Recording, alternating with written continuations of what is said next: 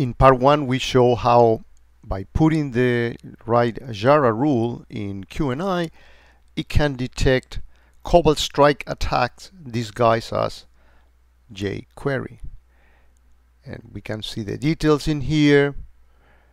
And that's the suspect content descriptor, CS in queries. So what we want to do next is, instead of just doing a search for it, we want to have an offense that will fire on this particular condition, so we don't have to search for it. But before I do that, I forgot to mention in the previous video that another suspect content that is not in the YARA rule is an intrinsic part of the things that QNI detects.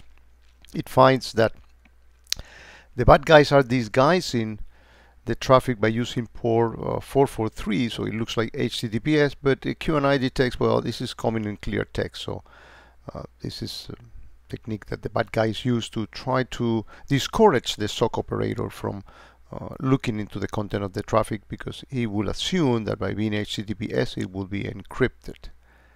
So the objective then is to build a rule that will work in here. So we're going to do this in 2 steps.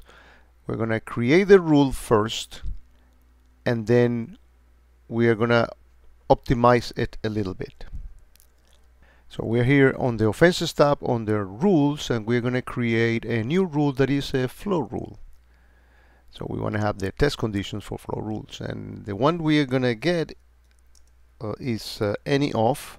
There are many for these, but the one that we are interested is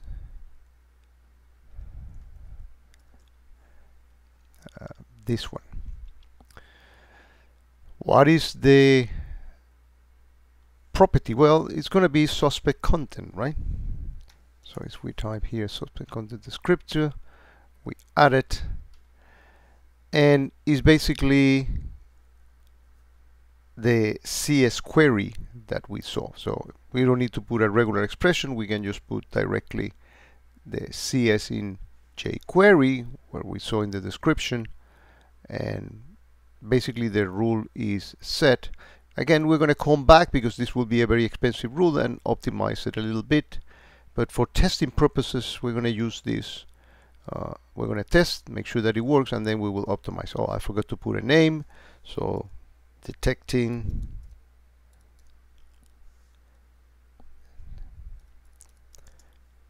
Cobalt strike jQuery. And then what we're going to be doing is I'm just going to make it fire an offense. Indexing by source IP is fine, and that's it. So let me actually replay the pickup, and let's go back to the network activity. Let's go back in real time, and replaying the pickup should get that offense firing. So here in the offenses tab we have a recent event, recent offense that fired, and so if we display the rules, it is the rule we built. But now, as we said before, this rule is very expensive, because if for every flow we're going to be doing all this level of inspection, it will not be very efficient. So we're going to add another condition, and the condition is going to be flow matches this search filter. We're going to move this one up because we want this to be evaluated before any.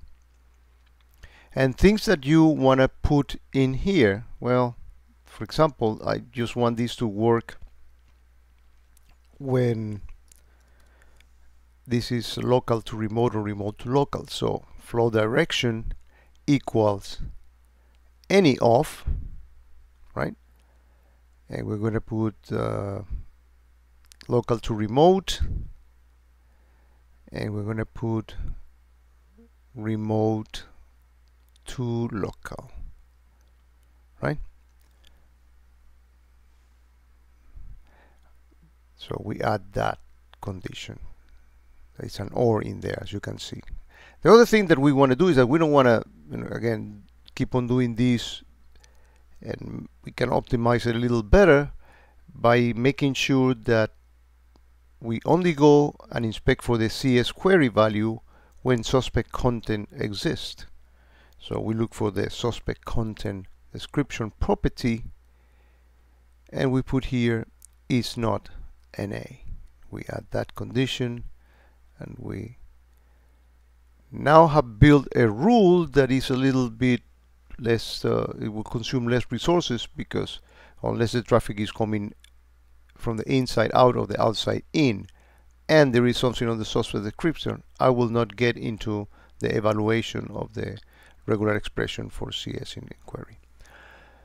So with this, this concludes this short video series on YARA and QNI, and you know now how you can build rules that fire, so you don't have to keep performing searches for those.